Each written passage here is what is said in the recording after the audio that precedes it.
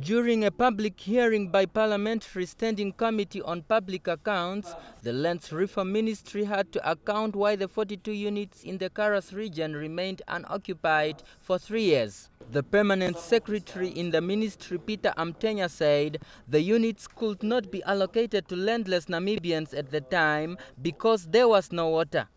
He said 12 boreholes were drilled but no water was found, and thus the ministry had to find ways to install water pipes to pump water from the nearest towns to the farming units before people could be resettled on the units. Amtenya further had to explain the slow processing of leasing agreement, as only 265 lease agreements were issued while there were 5,000 resettled farmers. However, Chairperson of the Parliamentary Standing Committee, Mike Kavekotora, said the Permanent Secretary should provide more clarity to the committee why it took 3 years to resettle people to the units and why the ministry bought farms which had no access to water.